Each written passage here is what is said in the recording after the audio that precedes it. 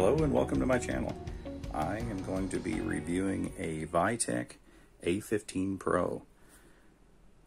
Now this tablet I bought for our son this Christmas, and he has been using it and liked it so much that I've decided to purchase one for myself. And I thought, what the heck, I'll do an unboxing video so you can see what comes in this box, what condition it's in. I'm really curious.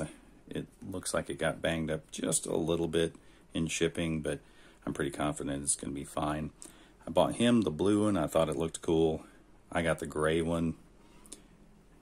And I wanted to point out some stuff that he experienced, and like you get a bunch of nibs and show you some nib wear that he's got since December. This is currently May, so 6 months of use. So let's get into it. Now, first off, as far as first impressions go, from his experience, again, one of his complaints, not really complaints, I guess, I mean, he loves the tablet so much that he let me borrow it, and I really like it too. I'm used to the Wacom tablets. I've had several of those, but since I've upgraded to Windows 10, I wanted a new tablet that drivers for the Wacoms, the old Wacoms for Windows 10, it's become a pain. So I've been doing some stuff in 3D modeling programs, and I really needed something that had some programmable buttons. I really liked this dial feature on his, to be able to zoom in and out. It's really handy. One of the things that he pointed out is in a dark room, he rarely has the lights on in his room while he's working. He can't tell the difference between these buttons in the dark, and he's got a good point, because not only do I agree with him on that, but I'd like it to be visually different too, because whenever I'm working in the living room or wherever I'm doing my work, it's not always real bright in the room, so whenever I look, I can't immediately distinguish between some of these. I may have to modify that myself and maybe paint these or do something different. But whenever you're in a pitch black room, or at least a very dark room, you can't feel the difference between them. They all feel identical. So that would be a nice improvement if they could put some sort of a tactile difference. I mean, I realize we're not catering to the blind and for a tablet like this, but if you're in a dark room, you may as well be blind. So let's get on to this unboxing.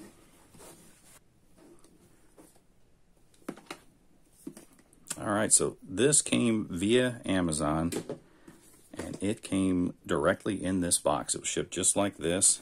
I mean, you can see the label. I blacked out my address, but yeah, that's exactly how it came. It really survived pretty well, I think. Got a little ding here, but I mean, come on. That pretty good. Nice box, got a nice feel to it.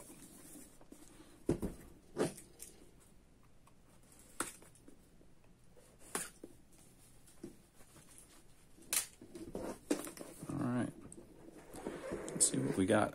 I wasn't there whenever he unboxed his, actually.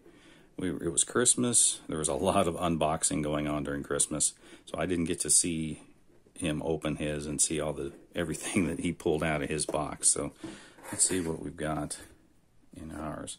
So it's got some foam in here to help cushion. Yeah, that's nice. That's cool. I knew his came with a glove, so he never uses his glove, but I don't know, I may use it. Alright.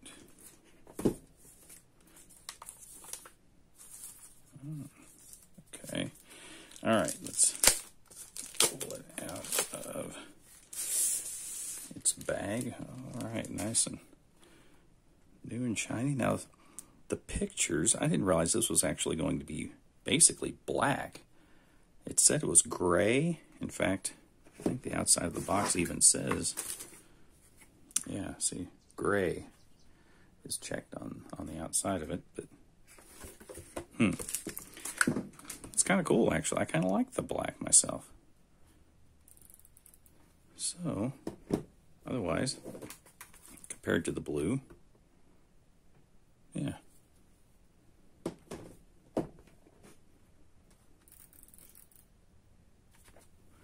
All right, let's see what else is in here. Cardboard divider. Set that aside. How to download your drivers. I've actually already got the drivers downloaded.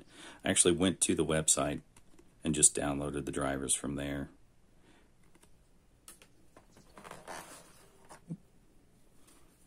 All right, the pen, nice little felt carrying case. That's cool. I don't know that I'll ever really need that. I'm going to be doing all of my work here at the house. I'm not going to be transporting this around where I would need to protect that, but it's cool. Of course, oh, I didn't realize that you had to assemble this. I've always seen and borrowed his pre-assembled like that. I didn't realize that it came apart. Okay. Get back to his because I wanted to, like I said, show you some of that. Is this keyed in any way, or can I just pop this together? Oh, I see. There's a little kind of a bayonet style. Hope I didn't get too much out of frame. Kind of a bayonet style. Can we focus on this? I don't know how well you can see that, but there are little nibs sticking out there. So, okay, I assume that this will just slide together and twist. Okay, heard a little click. Okay, cool. And then this just kind of pushes in and doesn't fall out. Of course, the cable, 90-degree angle on the head. Now, I will also mention that an experience that he had with his is that plugged into his, it works this way much better than turned around. Now, this should be a universally or bi-directional plug, but if he has it plugged in this way, he said he has a myriad of problems with it. Now, if he turns the plug this direction, actually I think most photographs I see online, everyone has theirs this direction, but it will occasionally glitch and he has to wiggle it, or whenever I borrowed it from him, I had to unplug it for a second and plug it back in, and then the connection became stable again. But occasionally he did have problems with it, but for the most part, no problems. Let me pause here for just a moment to point out that I've been using this new tablet to edit this video, and I have not experienced that issue at all. It didn't matter which direction I plugged the cable in. It works just fine. It seems perfectly stable. I have not had that glitch at all. So I just wanted to share that with everyone, that maybe it's just a problem with his. I don't know what's wrong with his specifically, but if anyone else hears about something like that, please comment below and let me know. But it's not an issue I've had with this new tablet. So let me unplug that.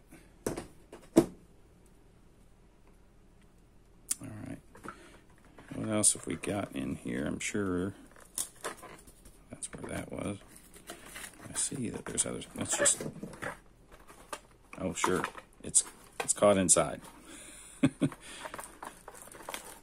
Spare nibs, nib remover, and quick start guide are in the box. Yeah, I see that. But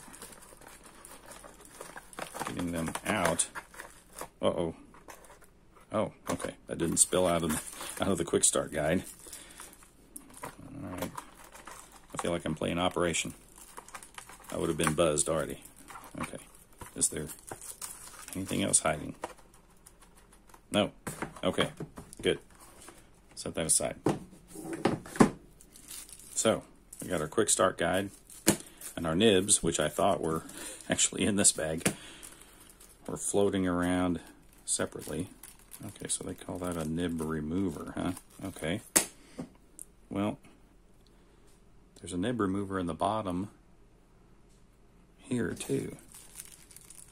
I already knew about this one because, again, I borrowed my son's But, that's funny. Okay, so there we go. Everything that comes in this box. Driver download, carrier, and the cable. All right. I think we're probably good to go. Let's move on to nibware. So, how well we can get this to focus so that you can see this. All right, let's switch to this camera. This one on my camera actually focuses. The other wide angle didn't focus for me. So, okay, nibware. This is our son's on the bottom, and he's been using it off and on since December. The other one is new out of the box. Now, I think, if I'm correct, he has replaced this nib once.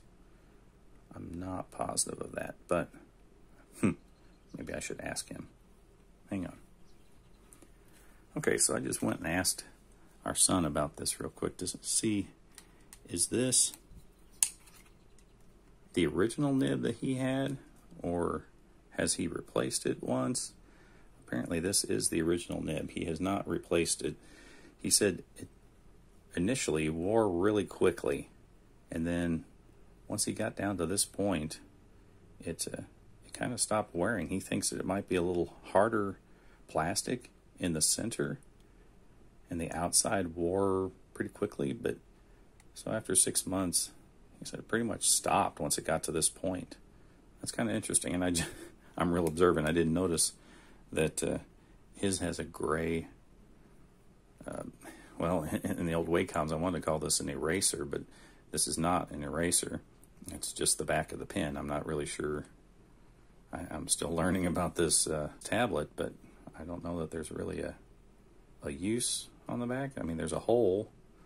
You can't use that to pull the nib out, so I don't really know what the story is on that, but kind of interesting that the black one, at least I'll be able to tell the difference between the styluses for my tablet and his.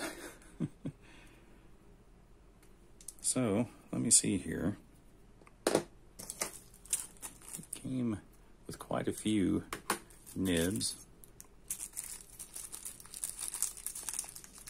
Let's see. Now, I know the website, I know Amazon said how many nibs are in this package, but I do not remember. These here.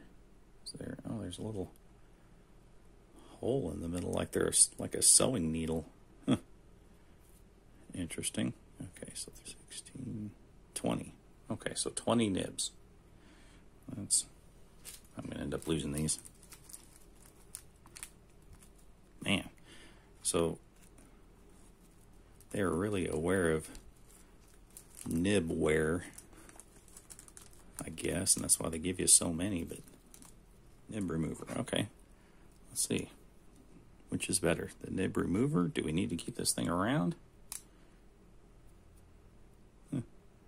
Pretty easy. Kind of nice. Let's see, shove that back in. Or we use the nib remover down here. Oh. Well, that worked too. It was a little tricky to get out of there, but once you got a grip on it, it worked. Oh. There's a hole all the way through there.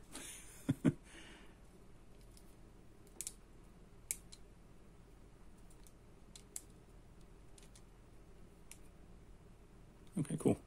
Now, I really like this dial. I like how you can zoom in and out on your work while you're sculpting, while you're drawing. And you can press the button to switch modes for what this dial does. The A15 Pro has that. The A15 just has I'm not even sure what it has. It has something here that says Veikk, but it does not have this rotating dial. And the normal A15 does have all these programmable buttons, which is really nice. The software is pretty easy to use for this. I did notice I could not find a tab function for these, but you can do keyboard strokes. You can do, I think, combinations of keyboard strokes. You can do the special ones like Control and Alt and Shift are actually a separate thing, but you'll find that in the software, and there's tons of information online about how to configure these. I do wish that there was some way to more easily distinguish between these buttons in the dark. I said that before, but I really, whenever you're focusing back and forth between the screen and trying to find these buttons, it gets a little distracting. To me, I like having Shift and Control and Alt all available right here, so I don't have to reach over and hit the keyboard on my laptop all the time. But otherwise, I doubt that I'm going to use all of these buttons. Maybe over time I will learn other functions that I can do with these that I'm not doing right now. Right now, my main thing is just Shift, Control, and Alt, just having those available and being able to zoom in and out. Now I realize that you can, in ZBrush, you can, Alt and, I'm still learning ZBrush, whatever it was, Alt and zoom and then let go, and then you can zoom in. I'm still learning that, but for me, sometimes it's quicker just to zoom in and out with this. But otherwise, I really like it. The 8,000, however many degrees of pressure. I don't know if that's a huge deal for anybody. The pressure sensitivity on this thing. Does it have it on the outside of the case? No, it doesn't. Quick start guide. Let's look at this quick start guide for real quick. Anything useful in the quick start guide? Let's see. For Mac OS 10 or later, or Windows 10, 8, 7, 32, 64. Yeah, basically all the Windows. Okay. Yeah, sure. Okay. Is there a feature list here? Some instructions on how to take the nib out using the tool.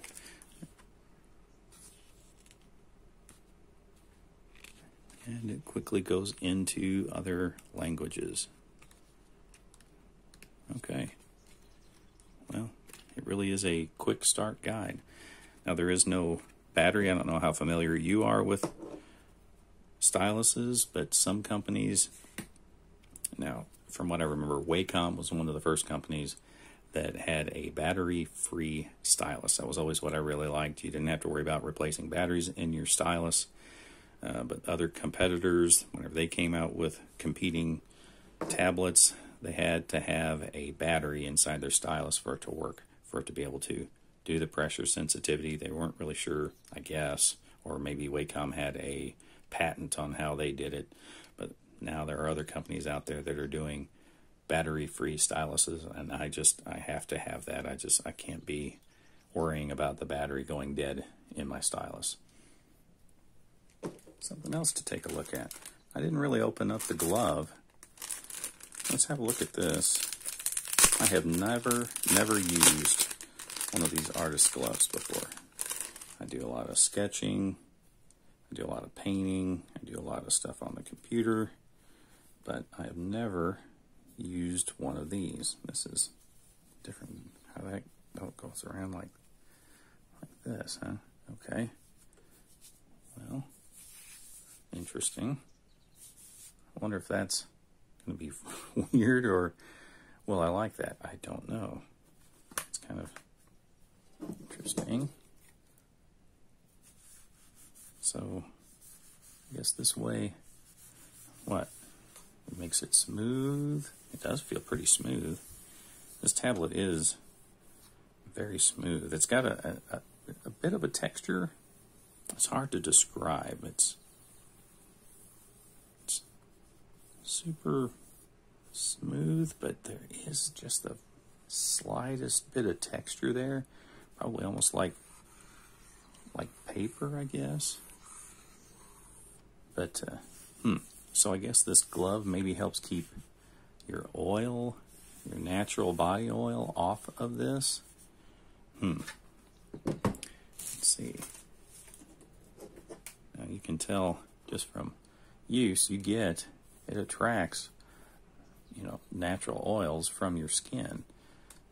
And so maybe this would help prevent that. I haven't exactly read a whole lot about this, but it's interesting. I don't know. Let me know what you guys think about these. Do you use these gloves? They're fairly cheap through Amazon. If for some reason you would wear one out, I don't know that you would ever wear one out, but maybe they get dirty, and rather than wash them, you throw them away and buy another one, or you just don't like the material. I don't know. I don't know. I've never used one. So let me know what you think about that too, and please comment. Okay, well, so that's it. I hope you found this at least a little useful, and give me a like, maybe subscribe to my channel. I may be doing other videos. I always do Trans World or Halloween related stuff, but I'm going to branch out into other stuff now.